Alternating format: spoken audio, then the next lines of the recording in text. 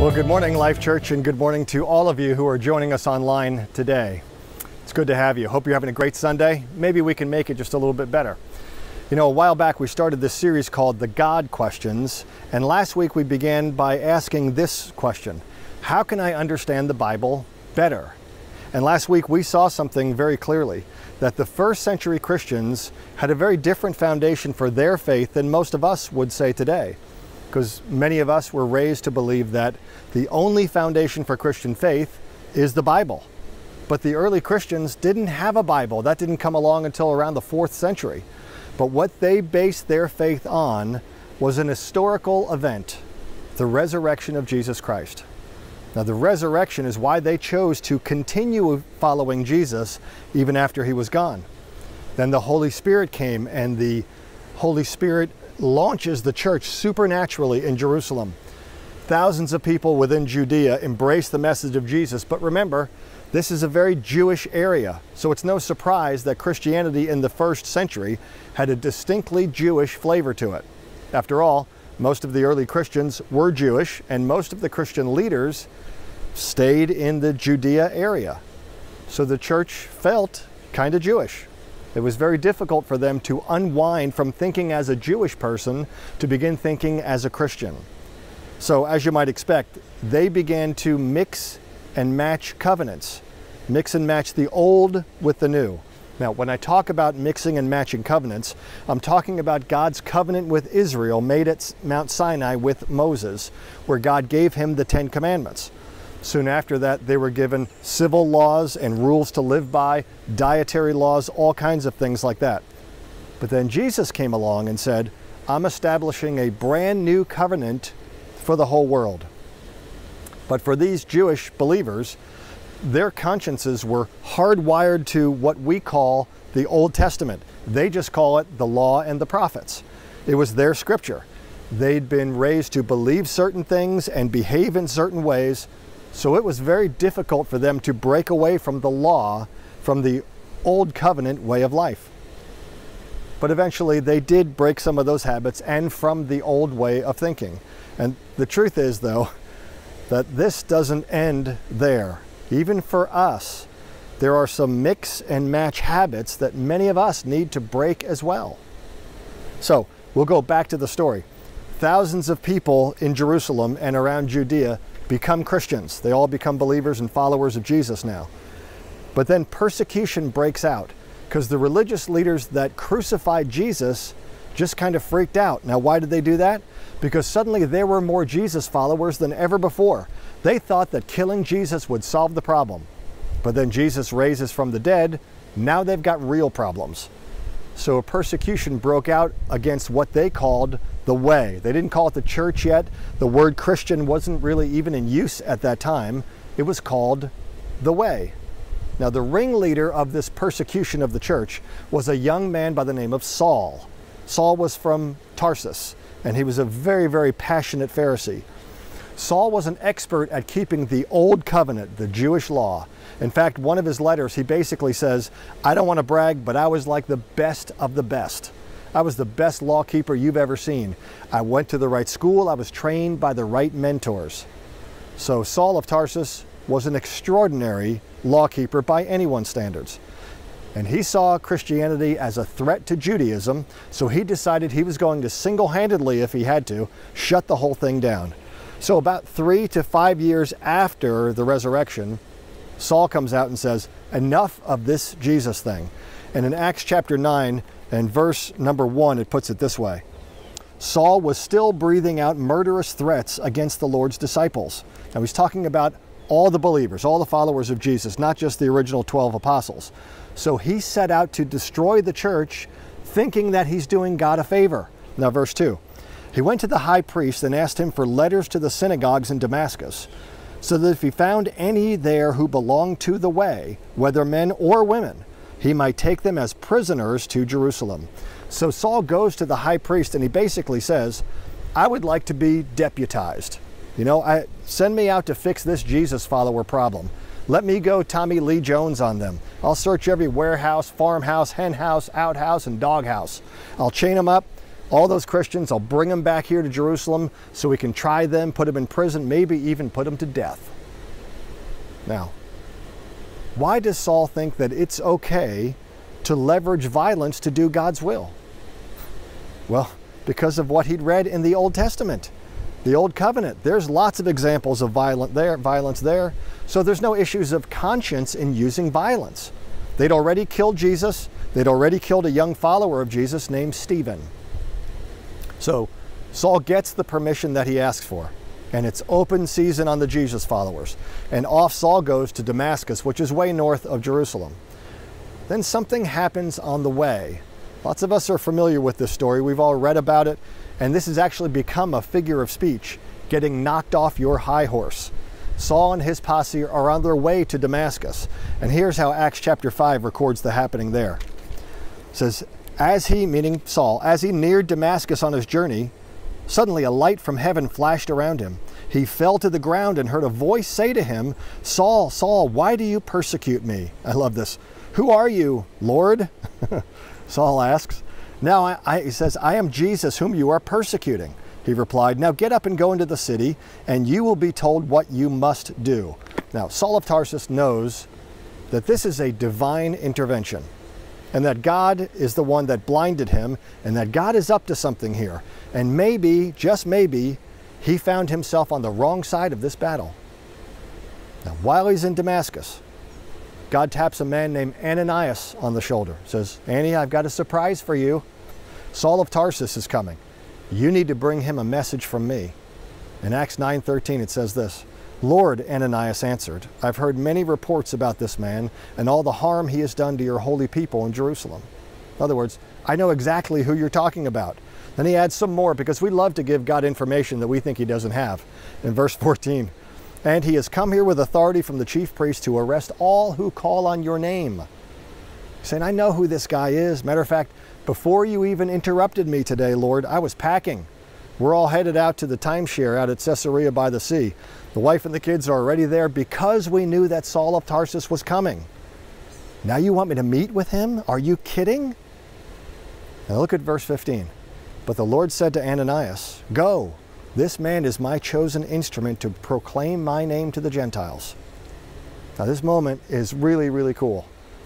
Ananias decides to trust God and let Saul into his house. He's still a little bit nervous about all this, but he lays hands on him and he prays for him. And when he's done, Saul not only receives his physical sight back, but he opens his eyes with extraordinary God-given clarity regarding the Old Covenant and the New Covenant, between the old system of Jewish law and the new covenant that is brought about by Jesus. He also understood with great clarity the incompatibility of the old with the new. Now, while both are true, both are God-ordained, both are God-inspired, one has been fulfilled by Jesus. The page is turned. It's a new day. You cannot live under both covenants at the same time. Listen, I read the Old Testament. I learn from the Old Testament. There are lots of great examples for me in the Old Testament. But it must be read with New Testament eyes, or it is conflicting and confusing, and it always will be. You know how much Saul was transformed by this revelation? Saul went from leveraging violence to try to do God's will to never again using violence ever in God's name. Never. Matter of fact, he writes some of the greatest words ever written on the subject of unconditional love. Some of you have used these words in your wedding ceremonies. Love is patient. Love is kind. Love is never jealous or envious. I use those words in every ceremony that I do for a wedding. Now here's the truth. You get nothing else today, get this. Saul immediately let go of God's temporary and conditional covenant with Israel, even though he was a Jew. Saul immediately let go of God's temporary and conditional covenant with Israel to embrace God's permanent and unconditional covenant with the whole world. Saul went from this violent mentality of rid the nation of these pesky people to reach the nations with the message of God's grace and the love of Jesus. Now, Saul, who will later be named Paul, which is just his Roman name, he would begin going by Paul. his Roman name. Now what I want to do is jump over to Peter, the Apostle Peter, whom we studied last week. Peter has become the lead guy in the Jerusalem church, the gathering of believers that's made up mostly of Jewish Christians. He's struggling with this whole mix and match thing as well. He too has been raised Jewish. So this is now about 10 years after the resurrection.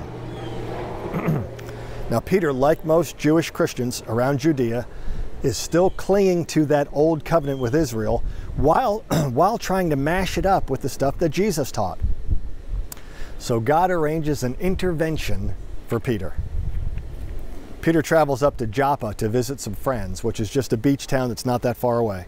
He goes up on the roof because most houses are in that area had kind of these rooftop terraces. So he's up on the roof enjoying some ocean breezes, probably smells the scents of lunch wafting up onto the rooftop there.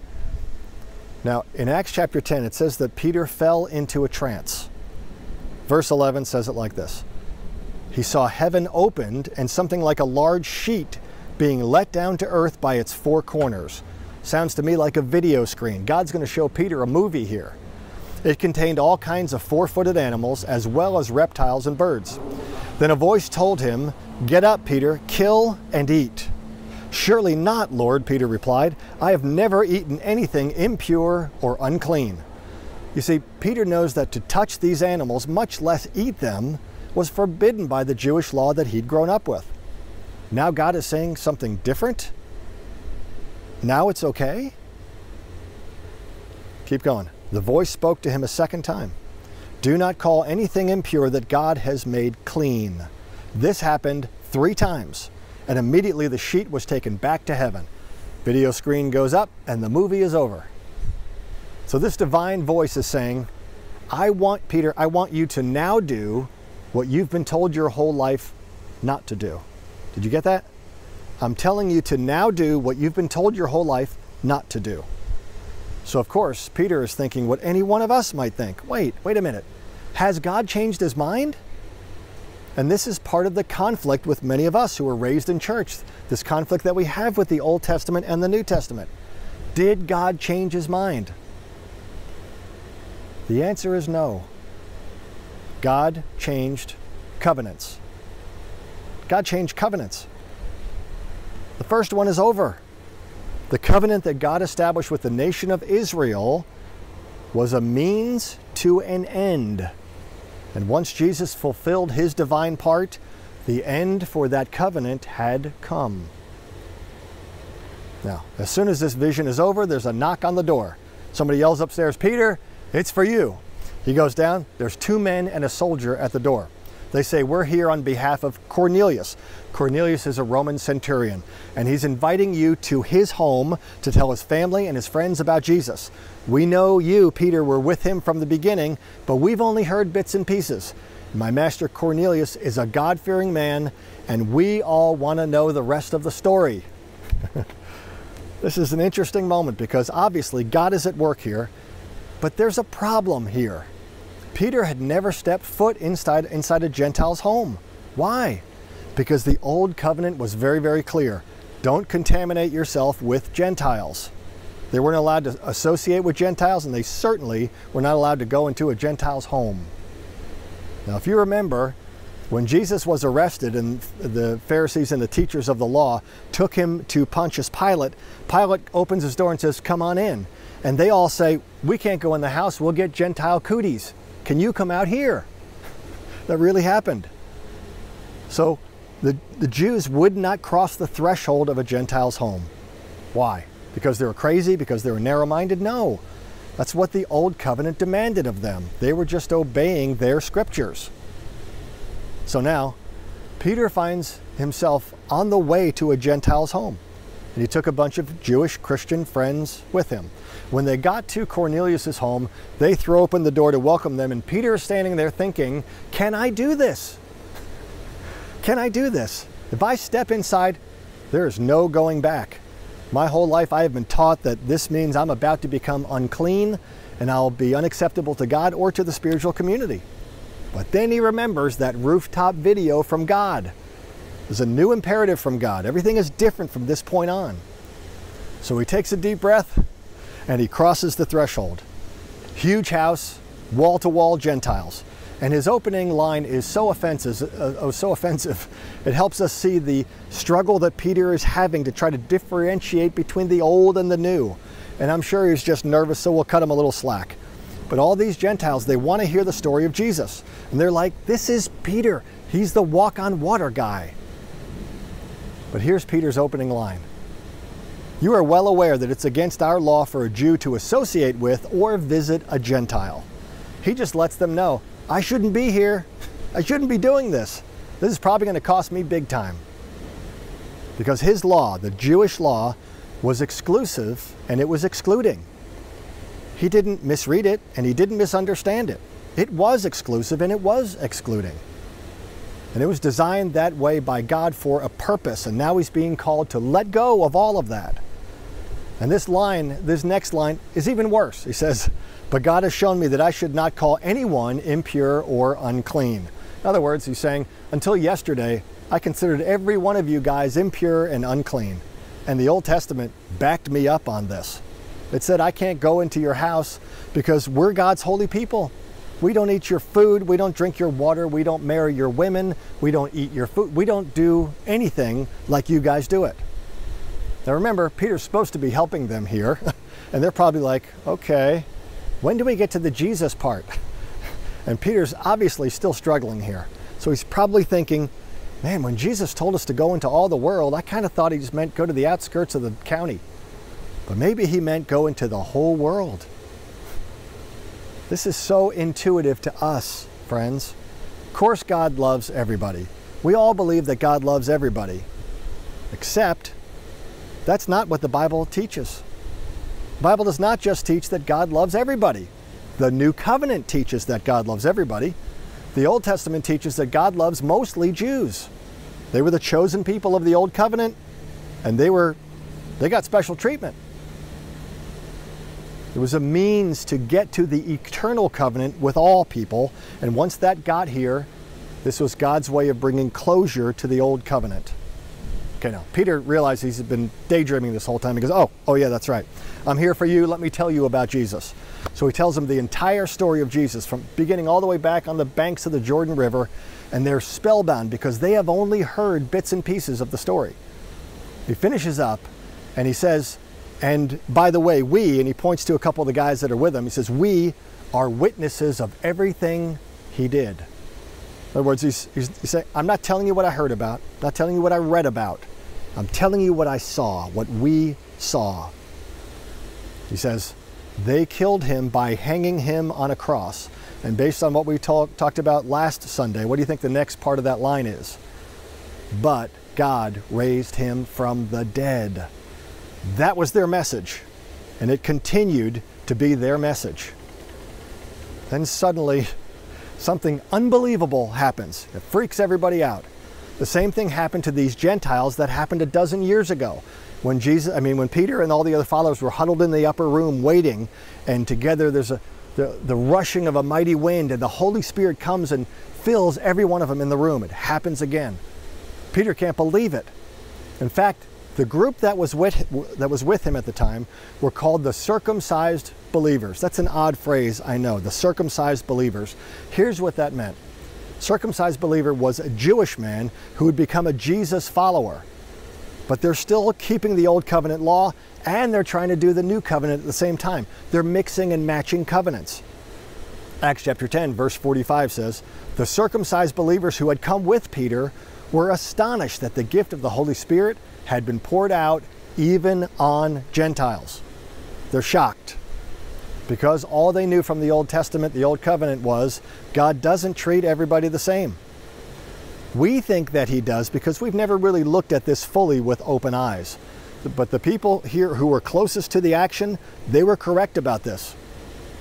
Under the Old Covenant, God was preparing something unique for the sake of all humanity. But he drew a circle around his people and said, you're chosen. You're not supposed to be like your neighbors. Don't let them in, and you be careful when you go out. But now suddenly, all that has changed. And Peter and the Jewish men who are with him, they're all like, oh my gosh, this is really happening. Our world is upside down. Now the next chapter says that the apostles and the believers throughout Judea heard that the Gentiles also had received the word of God. So now when Peter goes back to Jerusalem, Acts 11:2 says this: the circumcised believers criticized him. They criticized him. They're saying, what? You went to the house of a Gentile? Get away from me. You need to get outside the community, go to the outskirts and be quarantined like you got COVID or something like that. And one guy said, it's even worse than that. He ate with them. What? You ate with them? You're a sorry excuse for a Jewish Christian. They were still mixing and matching the old and new covenants. And a lot of the influential leaders of that day could not seem to shake what needed to be shaken. Well, meanwhile, persecution of the way is taking place in Jerusalem and in Judea. Believers are just fleeing to other parts of the Mediterranean world. And some believers went way up north to the city of Antioch, which is like 300 miles north of Jerusalem. Antioch is primarily a Greek and Roman city, and it's pretty wealthy. And there's a couple of synagogues there, but there's just not a whole lot of Jewish people that live in that area.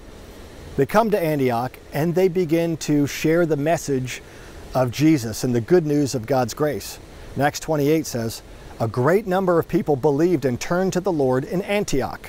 So many that they called back for reinforcements, and the church in Jerusalem sends a guy by the name of Barnabas. Barnabas gets there, and there's so much that's going on, such an explosion of new believers, that he needs help. So he decides to go for the big gun. This is where the story really gets interesting. Verse 25 here. Then Barnabas sent to Tarsus to look for Saul. And when he found him, he brought him to Antioch. And so for an entire year, Barnabas and Saul met with the church and taught great numbers of people. Then comes one of the really cool verses in the New Testament. It says the disciples were first called Christians at Antioch. This is where the word Christian came from. Originally, it was a derogatory term. It was not a compliment. It's like redneck or deadhead, something like that. Not a compliment. But after a while, it became a badge of honor to be called a Christian. Okay, so out from Jerusalem in all directions, Christianity is spreading. It's spreading deep into the Gentile world. And the Jews back in Jerusalem were like, okay, we don't even know what to do with this. All of these Gentiles are coming in. They don't even know the 10 commandments. They don't know any of the commandments. But yet they're becoming Christians. What are we going to do? That was the quandary that they found themselves in, and that's where we're going to pick up the story there next week. But before we go, I have a question for all of us. Everything we talked about today, what does any of that have to do with us? I mean, we're over all that, right? Everybody's welcome. God loves everybody. Jesus loves everybody. Those first century Jews, yeah, they had to make a transition, but we're good, right? I mean, we get all this and we're good. No, we're not good. And here's why. Lots of us, we still have this tendency to mix and match covenants. God's covenant with Israel, God's covenant with the whole world. We blend them. Churches do this all the time. Preachers do this all the time. And if you're a Bible reading person, which I hope you are, you probably have a tendency to do this as well. We still blend old covenant values and imperatives with the values and imperatives of the new covenant. And I get it. I understand. I really do. Maybe you got your first Bible when you were a little kid, and no one ever took the time to tell you, oh yeah, before you start reading that, you need to know this giant book is split into two really, really big covenants. The first covenant is with a specific nation. The second covenant is with the whole world, people everywhere.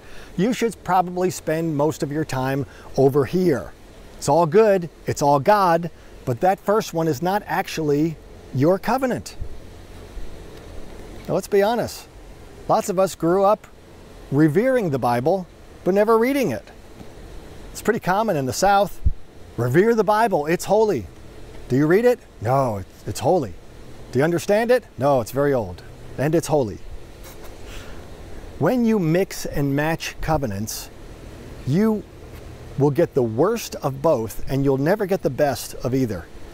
And our tendency, because of our devotional books, because of our song lyrics, our tendency is to try to shave off the rough edges of the old to try to make it fit nicely with the new.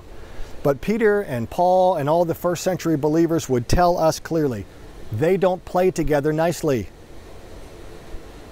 There are two different covenants. One led to the other, but once you got the new one, you got to put the other one in its proper perspective. It's been fulfilled. It's still God's word, and we can still learn from it, and I do. But you've got to look at it with new covenant eyes, or you will live in confusion. Now, next week, I'm going to show us exactly how the first century believers finally dealt with this problem. But we're getting a handle on this book, God's Word. It's life to us. But let's look at it, comprehend it, and read it with the right eyes, okay? Now, why don't we take this to God in prayer for just a moment. Lord, we're so grateful for your word and the life that it brings to us. Thank you for shedding your light on the old covenant and how it led to the new covenant. Help us to receive all that you have given us. And especially, Lord, help us not to just keep clinging to the old. Help us to access and receive all that Jesus died to give us. We don't want to settle for anything less than exactly what you have for us, Lord. So help us to not live beneath our privilege. Lord, we know you can do this, and now we believe that you can. Help us with this, Lord. In Jesus' name we pray. Amen. Amen. Well, I hope you're doing well. We pray for you all the time. Know that you are loved, even though we're not up close and personal. You are loved, cared for, and prayed for all the time. I love you guys. I really do. I miss seeing you. Look forward to when we can be together again. Until we meet again, let me leave you with this. Go in the grace of our Lord Jesus Christ. And remember, the God who came still comes, and the God who spoke still speaks. God bless you. Have a great Sunday.